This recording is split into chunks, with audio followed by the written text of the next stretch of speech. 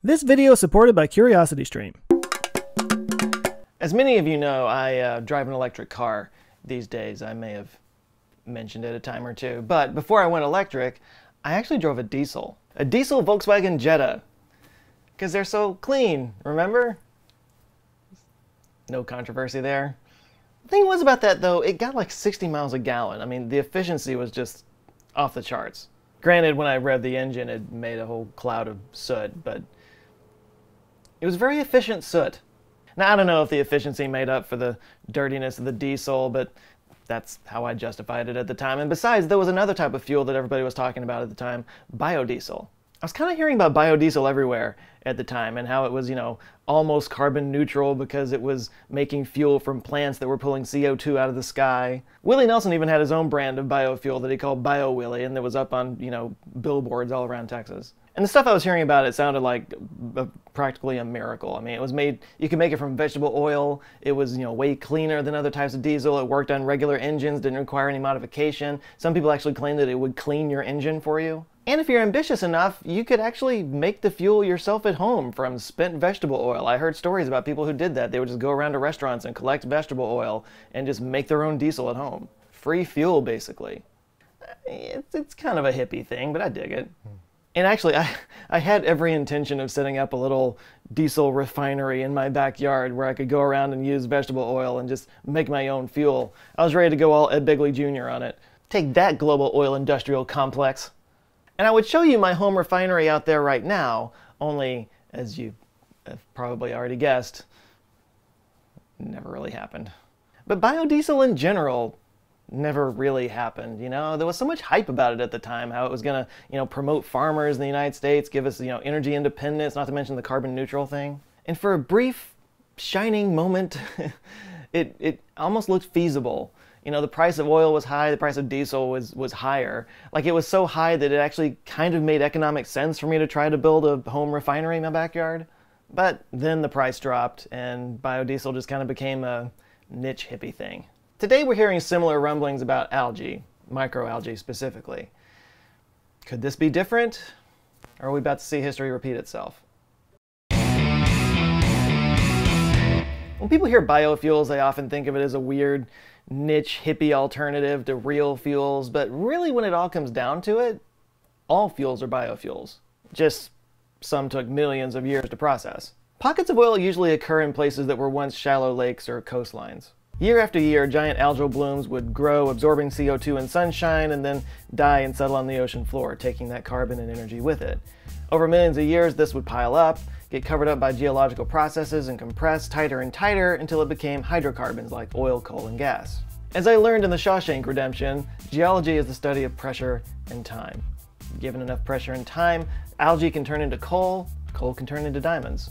So really the idea of biofuels is to turn that algae into fuel without the middleman of millions of years of geology.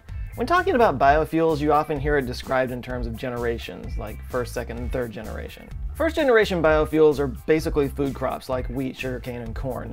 In fact, ethanol has been made from corn for decades and power a lot of machinery and transportation. This is what Willie Nelson was getting into. The problem with first-gen biofuels is it competes for space with food crops, which can reduce crop yields and lead to higher food prices.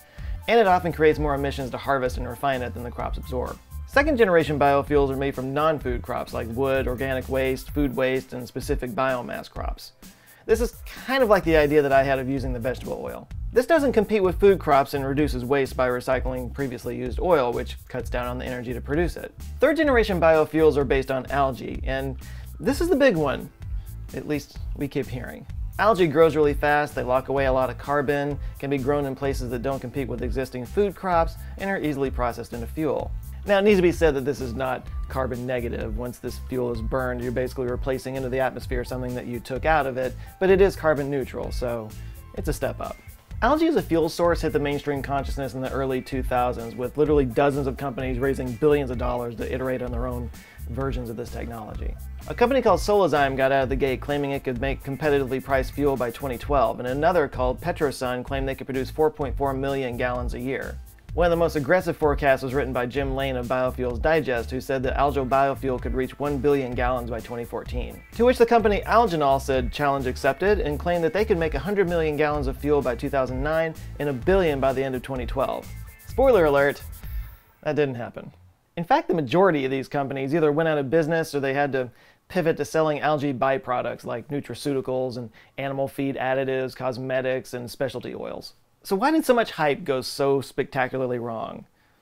It might be a better place to start as to why there was so much hype in the first place. So the thing that makes biofuels is the lipid content. Lipids are fatty molecules found in cells that store energy and provide structural support, especially in plants. In simple terms, this is where they lock in the sun's energy with the help of carbon dioxide and nutrients like nitrogen and phosphorus. And as photosynthetic plants go, algae is the undisputed king, with 40% of their volume being made up by these lipids. Lipids that can be converted into diesel, synthetic petroleum, butanol, and other industrial chemicals. And some studies have suggested that an acre of algae can produce up to 5,000 to 10,000 gallons of fuel a year, which is way higher than other biofuel alternatives. Now this is reason enough to get excited about it, but on top of that, it grows incredibly fast. Like, you can harvest it daily, and it grows in almost any environment really easily. I mean, just ask anybody with a swimming pool. Actually, it's interesting to think about how much money we spend every year just trying to keep algae from growing. Plus, it can be fed with wastewater, and it doesn't compete with food crops. In fact, it can be made into food crops for livestock. So there's a couple of different ways that you can harvest algae. There's the closed loop system and the open pond system. Starting with the open pond system, first of all, it's the cheapest possible system that you can do to grow algae. The problem is it's open to intrusive species like predators and pests and pathogens. There's a low surface to volume ratio because the cells that are underneath can get stuck in the shade and it reduces their growth. And it's not that scalable. It needs a lot of land, so if you want to really scale it up, it can take up a lot of land. Closed loop systems, on the other hand, use flat panels, tubes, or plastic bags to kind of push the algae through and let it grow in these tubes. Now, this keeps out organisms and reduces evaporation, but it is more expensive, and there's issues with CO2 transfer, and it can build up oxygen inside of it, which can actually kill the algae. And as for how that algae gets turned into fuel, the methods of conversion vary wildly, but here's my strained understanding of it. Algae is grown in the ponds or in the closed loop system using water, nutrients, and CO2. Water is evaporated away as much as possible, and then the algae is harvested through a series of processes, including flocculation that settles the algae, air flotation, and then finally in a centrifuge. Water and nutrients are recycled back into the ponds to grow more algae for the most part. Some is spent to prevent salt buildup. Then a solvent is added that separates out the oil in a process called transesterification. The spent algae and water is then put through a fermentation process that creates methane, which is then used to power the system. The raw oil is then treated with hydrogen to create biodiesel and jet fuel. So all of this sounds kind of great, right? So why did all these companies fail at this? It's the economy, stupid. Like most burgeoning technologies, we have the technical ability to do this. It's the economics of it that we're having trouble making work out. Currently, even with all the recycling involved in that process that I just described, and even with the open pond system, which is way less expensive and way less maintenance and all that, it is still far more expensive than fossil fuel extraction. Analysis of algae biofuels over the year has ranged everywhere from less than $1 a gallon, which is wildly optimistic, up to $40 a gallon. But more recent estimates have put it somewhere between $10 and $20 a gallon at the scale of around 10 million gallons a year.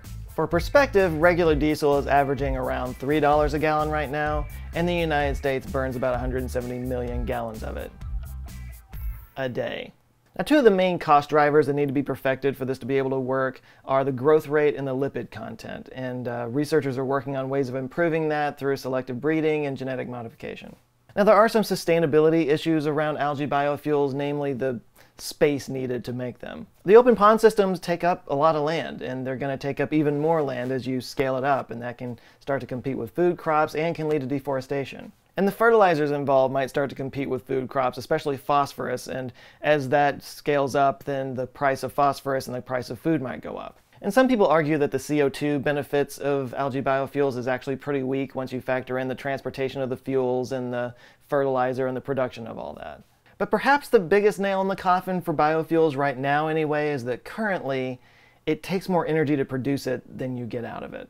Now, believers in algae biofuel believe that these are just challenges that we'll be able to solve over time. We'll just chip away at it little by little until we figure it all out. And that may be true, and I hope that's true, but it might honestly require like a moonshot project to get there, something on the level of getting to the moon or splitting the atom. And I don't know, for me personally, I think if we're going to spend hundreds of billions of dollars on a moonshot project, that project should be fusion. But that's just me. But that doesn't mean I think biofuels have no place in our energy mix or that they're not important. In fact, looking long term, I think they might actually be pretty critical. Because fossil fuels aren't renewable. You know, it's not an inexhaustible source of energy. You know, you can't just grow more oil. Eventually we will run out or get too expensive to extract to be useful. In a 2013 report, British Petroleum, BP, suggested that at our current rate of consumption, the world is going to completely run out of oil reserves in 53 years. Now granted, the oil industry is really good at finding new ways of getting oil out of the ground, like oil shale extraction, so there may be some more out there, but our rate of consumption is accelerating as well. You know, we may find that alternative fuels like biofuels or maybe fuels derived from direct air capture are just sort of the natural progression of how we produce, you know, combustible oil. It's just out of necessity. And I think the energy companies know this, which is why when you do a Google search for algae biofuels, which I did a lot of in researching this video, the very first link that comes up is a sponsored ad from ExxonMobil. Keep burning that gas, kids, we got this. Yeah, they don't got this. Algae biofuels, unfortunately, have a very long way to go, but there's a lot of clever people out there that are chipping away at this, and who knows, we may be hearing more about this in the coming years. Now, there are some people that say that the drop in prices for wind, solar, and energy storage have accelerated to the point that biofuels will never be able to catch up. So, are you one of those people? Do you think that biofuels are a pipe dream, or is there something awesome about them that you know that I don't? It's very possible. Discuss it down in the comments below. By the way, if you found this subject interesting, but you really would rather have heard it in Sigourney Weaver's voice, all I have to say to you is, you and me both, brother. Luckily, you can do that by watching the Energy of the Future episode of the series Dream the Future on CuriosityStream. Energy of the Future looks ahead to the year 2050 and imagines the technologies that'll be powering our homes and move us around the world. And from there, you can browse the rest of the series, which looks at all the different ways our lives will be different in the near future, the art of the future, schools of the future, medicine of the future, and so on. And yeah, it's narrated by Zool. This is just one of hundreds of top quality documentaries from award-winning filmmakers run by the guys who started the Discovery Channel, and one of my favorite streaming platforms. Seriously, I have like 7 streaming platforms, and CuriosityStream is one of the top 2 that I watch the most easily. I'm a nerd. Even nerdier, when you sign up at the link below, you'll also get access to Nebula, the streaming service by smart YouTube creators like CGP Grey, Kurzgesagt, Real Life Lore, and me. I'm on there too. I just wanted to say my name in the same sentence with those other guys. It's a place where you can watch our videos ad-free, and there are Nebula originals on there that you can't find anywhere else. And again, it's totally free when you sign up for CuriosityStream, which you can get 2 months for free if you sign up at my link, curiositystream.com/Joe Scott, and then after those 2 months, it's only $2.99 a month. It's crazy. It's the best deal you can find out there. Anyway, CuriosityStream, if you haven't checked it out, it's awesome. 2 months free, Nebula, just do it, nerd. Big thanks to CuriosityStream for supporting this video, and a huge shout out to the Answer Files on Patreon that are helping support the community around here, keeping the lights on. I've gotten to know lots of them. They're really awesome people. There's some new people that have joined. I gotta shout them out real quick and murder their names. We got Molly Grace, Gurnil Kang, Warp Institute, Stephen Ubenhocker, Greg Malia, Susan and Rick Joyce, Cameron, John Hookings, Monte Joyner, Stefan Fanar Sigurðsson, told you you'd have trouble with that, Ed Fisher, Dan Babbage, Harsha Chandra Shashkaria, I thought I'd do better at that, John Willis, Kelly Coates, Rebecca Williams, my friend from like 5th grade, Josh DeRoos, and there's some community members who have joined in the membership thing here on YouTube. There's Harry Evett, who has an amazing channel of his own, Orlando Bird, Lord Astonis, Ellie Holmes, Tony Romanoff, and Frody Solgerblock. Thank you guys so much. If you would like to join them and get access to videos earlier than everybody else and join a really cool community, you can go to patreon.com/AnswersWithJoe. Please do like and share this video if you liked it, and if this is your first time here, maybe check out this video. Google thinks you'll like that one. Any of the others on the side that have my face on it. And if you do enjoy those, I invite you to subscribe, because I come back with videos every Monday and every Thursday. Also, t-shirts are available at the store, answerswithjoe.com/store. There's a lot of really cool, fun, nerdy stuff there that people, point at you and say you're cool if you wear them. I like to think so anyway. Anyway, you can go check those out, answerswithjoe.com/store. All right, that's it for now. You guys go out, have an eye-opening rest of the week, and I'll see you on Monday. Love you guys. Take care.